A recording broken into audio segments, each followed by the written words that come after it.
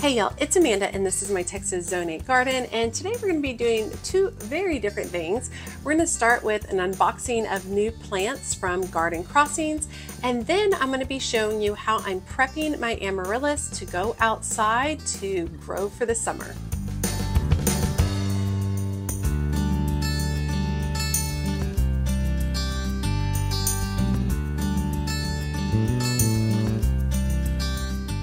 Okay, so I ordered some plants back in January from Garden Crossings. So we're going to go ahead and go through these plants that I didn't even remember I had ordered and trying to remember why I chose certain ones. So we're going to go through that and talk about that.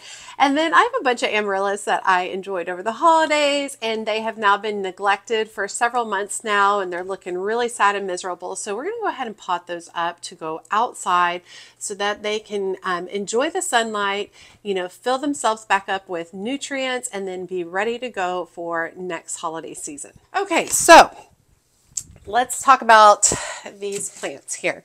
So I ordered these from Garden Crossings back in January, and I guess I'll put this one down here. And I forgot that I had ordered them. I had a gift card, and so our gift certificate. And so I used that, which worked, you know, which was nice. I was not sponsored by, I'm not sponsored by Garden Crossings or Proven Winners. So everything I bought at full price with the exception of, you know, the gift card. And then, so all of these opinions are truly my own regarding these. I went back and looked at some of the prices, and I was a little like, golly, did I really pay that much? Because apparently on some of these plants, I paid like $40, which I'm just kind of a little shocked. Now, I've received plants packed by Proven Winners before, and I've had, you know, about 50-50 luck with them. Sometimes they're in really good shape, sometimes they're not. This is my first time ordering from Garden Crossings, and they do use a similar plant system. These plants are in really good shape, and this actual box was upside down when it came, even though it says this side up.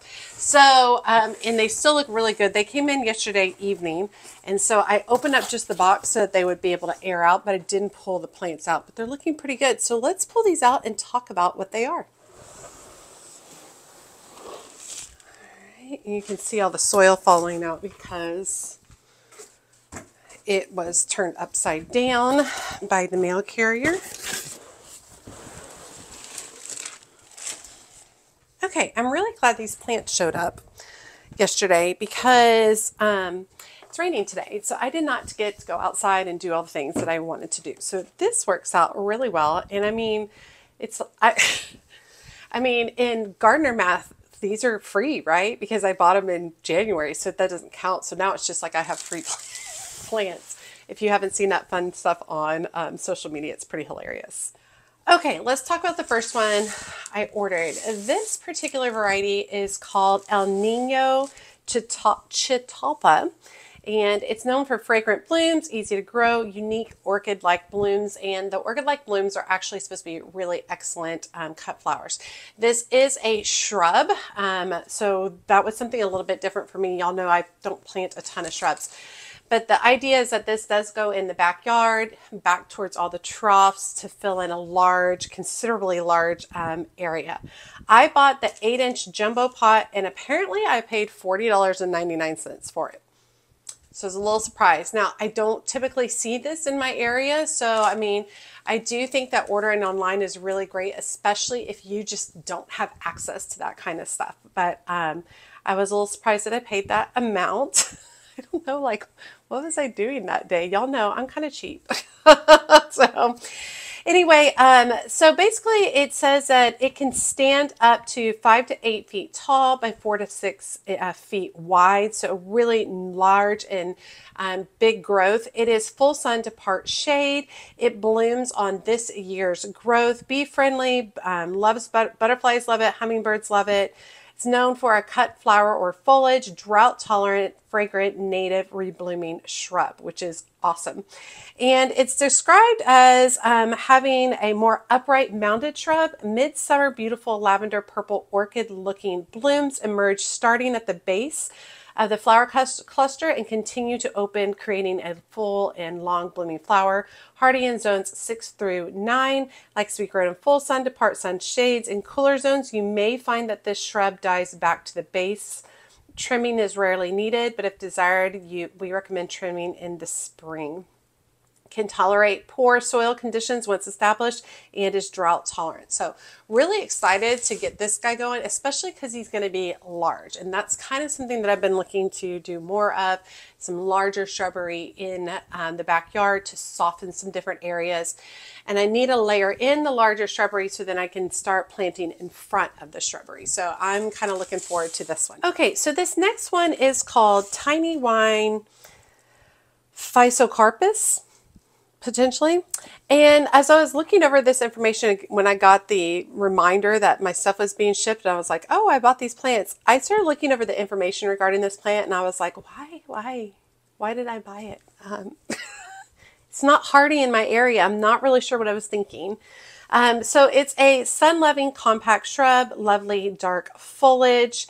It has it's known for being very small, so only about 3 to 4 feet tall, makes this a nice selection for small gardens. Extra full with small refined burgundy leaves. Dark foliage adds interest to your garden all season long. In the spring, tiny light pink buds appear just waiting to explode into clusters of small white flowers. And only about 3 to 4 feet at its maturity. It has excellent resistance to mildew. It is hardy in zones 3, 5, 6, and 7. So I'm like, why did I buy this? Because I live in zone 8. I don't know why I bought it. It blooms on last year's growth and this year's growth. Bee friendly, loves butterflies. It is compact shrub, excellent for cut flower or foliage, deciduous, native, and reblooming shrub.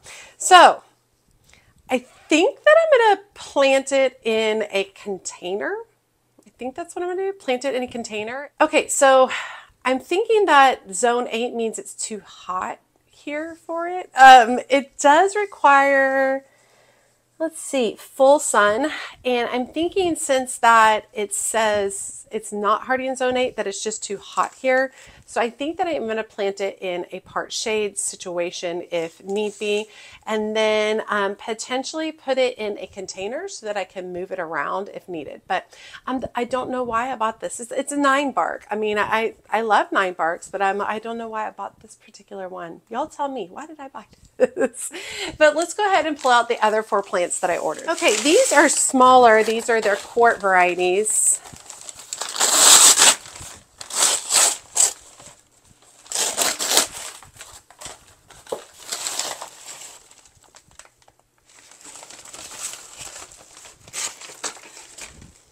Okay, so the deal about buying plants online is I feel like you have to take it with a grain of salt, because while the plants might leave the location in really good shape, at some time along in the mail carrier, there's a good chance they're going to get beat up. Like this Dicentra, Bleeding Heart, it's beat to heck. I mean, it's got every single limb. It's broken all over them. So it's a little bit in rough shape. The other ones look pretty okay. Some damage, but not a ton. But yeah, so let's start going through these varieties as well. Now, the main reason for starting any of this particular order is that I really wanted to grow Alstroemeria in my yard. And Alstroemeria is a flower that I have, a cut flower I've used in the florist world quite frequently.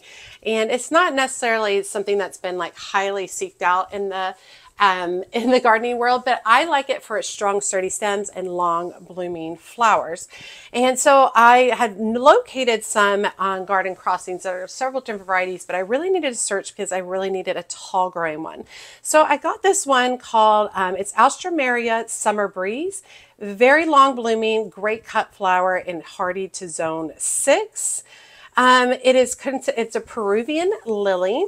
Features striking golden yellow flowers with peach highlights. The dark green foliage has deep purple undertones that are in a perfect pairing with the flowers. Standing about 3 to 3.5 feet tall and wide. Upright habit makes it a great garden thriller. Hardy in zones 6 through 9, prefers to be grown in full sun to part shade locations with average to fertile soil. When planted in well-draining locations with good winter protection, we have seen it overwinter in cooler zones as well. So zones, Hardy in zones 6, 7, 8, and 9, 36 to 42 inches tall, 30 by 36 inches wide, full sun. Really looking forward to growing this and trying this out. It has kind of these like waxy cool leaves, which I really enjoy. I'm pretty sure that this is going to be planted on the side garden. And I think it's going to be tucked back a little bit towards the brick wall since it does handle some heat. So it is going to be placed in an area with west facing hot sun. You know, maybe this is something that I tuck over in that, you know, shade, or not shade, that side garden area that I just finished up the other day. But I'm pretty sure that that's potentially where it's going to go. If not, it's going to go along the back of the backyard, tucked in among all the troughs at the back. So really excited to give this one a try. I paid $22 for it. Okay, the next thing I ordered is a Dicentra or a bleeding heart, particularly called Valentine. Now, I obviously placed this order prior to starting my bare roots. So I actually have a pink Dicentra bleeding heart. But now I'll have a red one, which is cool too. It has known for dangling heart feathers, airy look, and great in the shade. So this is actually for the shade garden. It's the old-fashioned bleeding heart. It is a red, it forms a large clump of green foliage that has arching stems of large red dangling hearts. The flowers last for several weeks, starting in late spring. After putting on a good spring show, Dicentra generally goes dormant until the following spring. In cooler areas with good moisture, you may see blooms lasting well into the summer. And so it is 3 feet tall by 3 feet wide. Hardy zones 3 to 9, prefers part shade to full shade, is bee friendly, hummingbird friendly, and excellent for cut flowers and foliage. So really looking forward to getting that in the ground. It's looking really rough. So my guess is we're not going to really see many flowers at all this season. I mean, look at all this is just it's in rough shape. That we're not going to really see many blooms this particular season, but hopefully this time next year it will be in way better shape, and I'll be able to have some cut flowers from that. Okay, I had to cut all of that off. Gosh, there's still more broken ones. I don't know. It's rough shape. This is rough shape, y'all. Okay. And sure, it'll be fine once I get it some fertilizer and get it into the ground. I'm sure it's not going to have an issue at all. Okay, the next variety I picked up is a pulmonaria called Pinkablu, and I've wanted this for quite a while. I'm sorry, I'm trimming this off as well, cleaning it up. It obviously got turned upside down. Oh, that's from Fresh Prince of Bel-Air. I'm such a nerd, y'all. Turned upside down. So I'm just giving it a little bit of trim. It's it's pretty beat up as well. But I really like this look because of the little pink and blue flowers. I thought it was just absolutely beautiful, and I thought it would be really great in my shade garden. It's known for great foliage, the pink and blue blooms, and early season color. It is a lungwort. It features silvery green foliage with white dots for season-long foliage interest, brightening up a dark shade locations. Late spring bubblegum pink buds appear that turn into periwinkle blue flowers. The buds and blooms appear simultaneously, creating a flurry of color on the plant, standing about 16 to 18 inches tall, spreading up to 24 inches wide.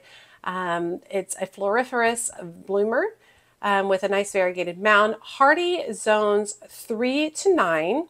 The hairy texture of the foliage is deer and rabbit resistant, and it is very hairy. The foliage definitely is. So that's kind of cool for those of you who deal with that.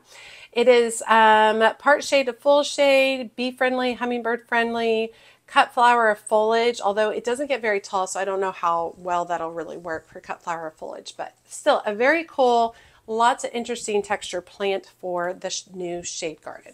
Okay, and then the last one I got is Pink Chablis Lamium.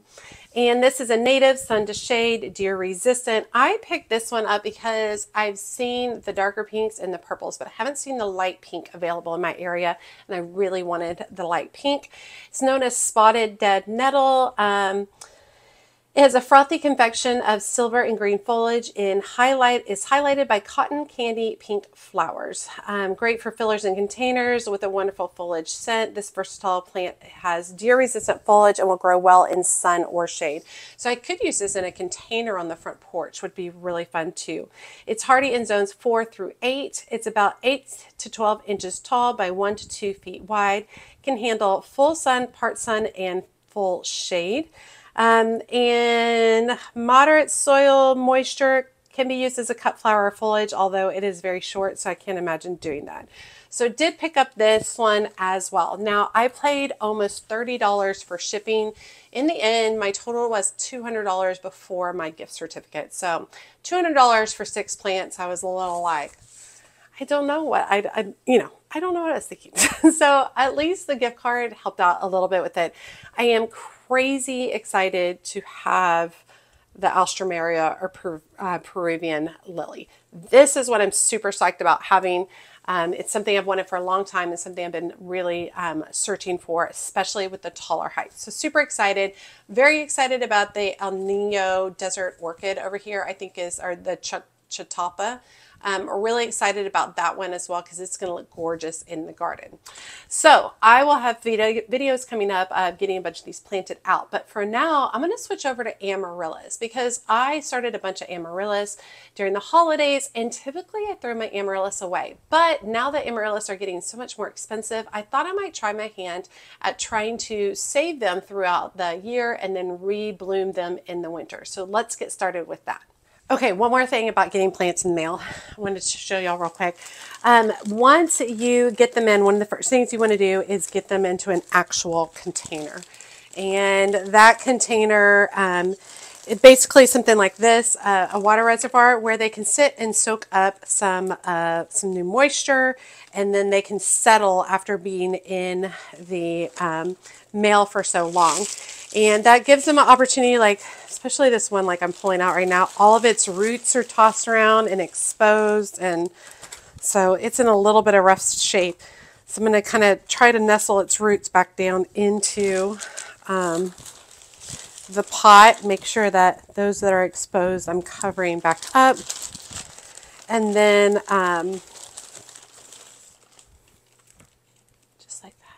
and then we'll go ahead and put water into the water reservoir and allow these time to soak up. I'm just going to put these under my grow lights for the time being. I don't want to go stick them outside right away because I don't know if they've been exposed at all very much sunlight. So I'll probably go through a hardening off process when I decide it's time to plant these up. All right, so I want to switch my focus to my Amaryllis. I grew these over the winter holidays and really enjoy them every year, and typically I just throw them away. And so this year I wanted to see if I could actually save them. And the way I want to go about that is basically pulling them out of the containers they're in currently, planting them up in one large container to go outside on my back porch, allowing them to take in a lot of sunshine and nutrients, and then come towards the end of the summer, beginning of fall, then I'll start taking them into creating a dormant mode for them. So I had planted a bunch of mine up in various containers, including these, my blue and white stoneware containers. I'm trying to pull these out, and remember they've got a lot of roots in here, so it's a little messy. This guy is sending up more leaves. Now I've totally neglected, totally neglected my Amaryllis bulbs. So I don't really know what kind of shape they're going to be in. If they're going to be, rotted or, what's going to be going on with them. But we got to pull each of them out of their containers here. They have a ton of roots. Wow, I totally thought these would come out a lot easier. Look at that, wow. Let me get some close-ups for y'all. So I grew 3 of them in my blue and white pots.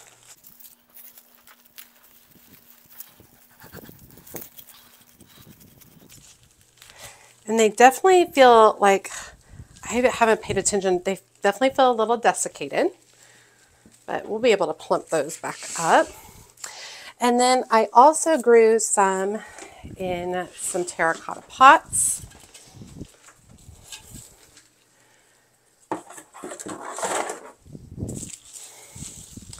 I'm going to keep my moss because that stuff's expensive. This whole thing's just going to come out. Wow, look at that. So we'll kind of pull these apart some. Just like that. So that's 1, 2, 3, 4, 5, 6. Now I definitely could have just left these in these containers and then just put them outside. But I have plans for specifically these terracotta containers, and the blue and white ceramic pictures do not have, they do not have any kind of drainage. So that would have made things a little bit difficult as well. As you can tell by like this guy, who's in completely rough shape, I'm going to go ahead and just rip off these extra leaves.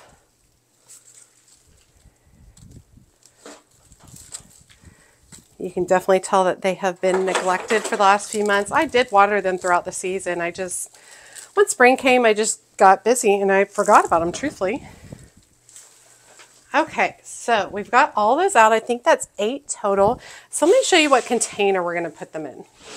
Okay, so I got this container from my friend Lisa. I punched some holes in it. I got it from her last spring, and she had gotten like, you know, one of those like Christmas baskets where it has like all the holiday flavored goodies and stuff in it. She got it from there. And so she's like, I'm not going to do anything with it. So I turned it into a planter when she brought it for me. So I'm going to repurpose most of all of this soil, probably add a little bit of fresh soil. You don't need tons and tons of soil. See, I wouldn't necessarily have to fill this whole thing up. I am going to go ahead and fill it most of the way up. It'll just be easier. Okay, and the next thing I'm going to do is I am going to recharge this soil with plant tone. I do want to be able to feed my bulbs. And I happen to have a little bit of compost over here, so I'm just going to toss that in too. Just so I can finish up this bag. So we're going to mix all that in. All right. And then at this point, we're just going to start planting these up. I am going to put all 8 of the bulbs in here. Just because I want them all in one location. I don't want to have a bunch of individual pots. I want to be able to just pick this all up at once and move it if I need to do so. We're going to get these tucked in, and I'm planting them about the same height that I planted them when I planted them in their original containers for the winter, for the winter holidays. So about halfway up on the bulb. And you can pull off some of these dead leaves. Hopefully you don't have a ton of dead leaves like me because you actually watered and took care of yours. Forgot there's one more back here.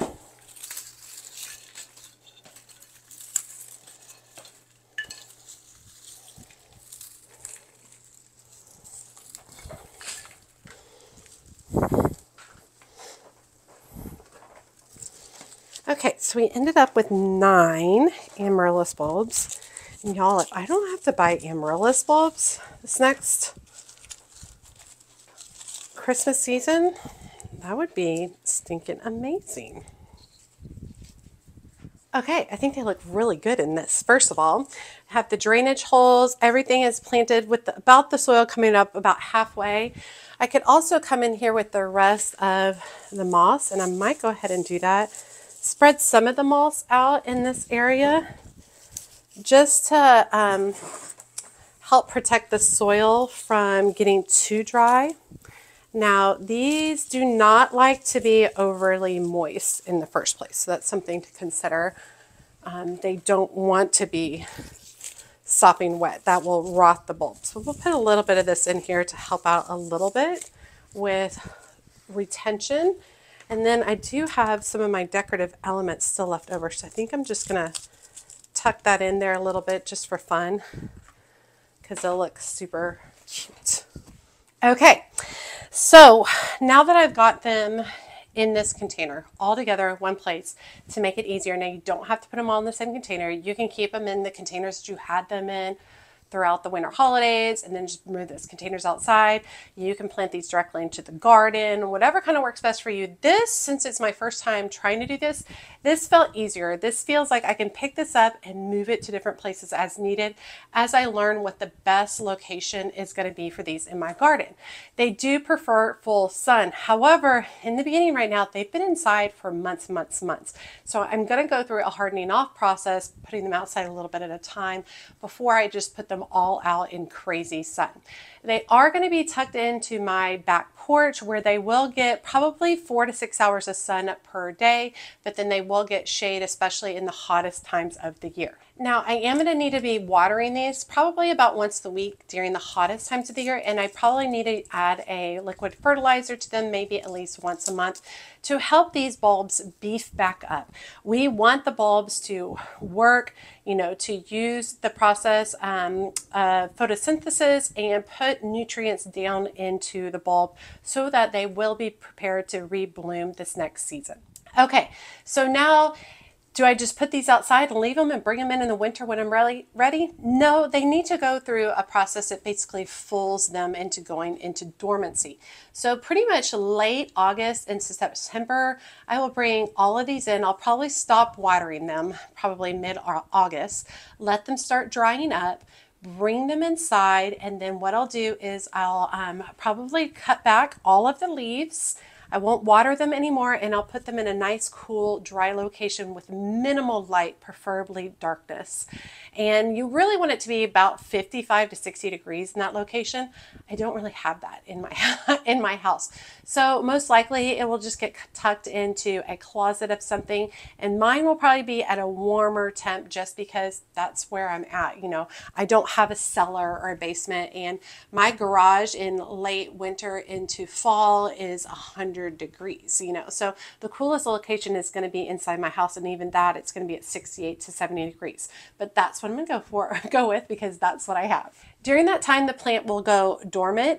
Most likely the leaves will die back. You won't see a lot going on with it at all. And typically it needs to have a dormancy of at least 2 months up to 5 months. So depending on when you want to pull these out to be utilized during the winter holidays, you can. I love to do Amaryllis after Christmas. I think it's really fun because it's a time of the year where I don't have a lot of like fresh things out at my house because obviously nothing's really growing during the winter. So I really enjoy having Amaryllis later on in the winter season. So that is an option. But minimum, you would put these into that dark room, dark, dry, cool location for a minimum 8 weeks. And then after that 8 weeks, you'll pull them out and you'll go through the repotting process again, getting them prepared for your holiday season in whatever containers you would like to have them in. You'll go ahead and put a little bit of moist soil with them when you're repotting them. And then at that time, you won't water them again until you start to see new leaves or new growth coming off of them. At that point, you can continue to water them. It sounds easy. It's all about timing. And y'all know I am known for forgetting things that I have. So I'm going to actually set a reminder on my calendar telling me about mid-August to stop watering them. I'll bring them in probably the first or second week of September and go ahead and start the process with them. And I will do videos to help you guys follow along. I am doing this to save money. And it is kind of fun. I mean, I'm kind of interested to see how it goes. Typically, I buy new Amaryllis bulbs every year and then just throw them away. So if these make it, theoretically, they should be bigger and better than they were last year. And it saves me a lot of money because typically Amaryllis bulbs, like on the cheap side, they're anywhere from $8 to $15. On the expensive side, they're up to $30 to $40 or more, depending on if you're getting like a very couture variety. I don't tend to get the fancy varieties. I tend to buy from Tractor Supply or Home Depot or Lowe's. That's what works really well for me. And so this will be a fun process. I also think this is going to look beautiful sitting on my back porch. So basically at this time, I'm just going to move them to the back porch, give them a light watering, and then we'll be good to go. Everything's covered in soil. All right, y'all. I hope you guys enjoyed seeing today's video. 2 completely random different things, unboxing the plants from Garden Crossing.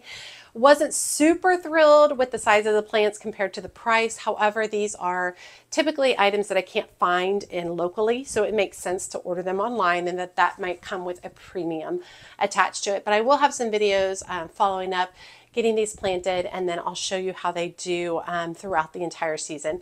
And then watching me get my Amaryllis prepped to go outside to grow during the rest of the spring and summer, and then talking about how I'll push them into dormancy by the end of the summer into fall. So I'll have a video when I take them out of when I bring them in from outside and push them into dormancy. I'll have a follow-up video on that as well. All right, you all, as always, make sure you like, comment, and subscribe to the channel. Every time you like and comment, it helps grow my channel so much. And if you don't want to drop a comment, just drop an emoji. That's great too. I always enjoy seeing those as well. And be sure to check me out on my social media outlets, including Facebook, Instagram, and TikTok. As always, she's a mad gardener or a decorator or anything else that she wants to be. Thanks, y'all.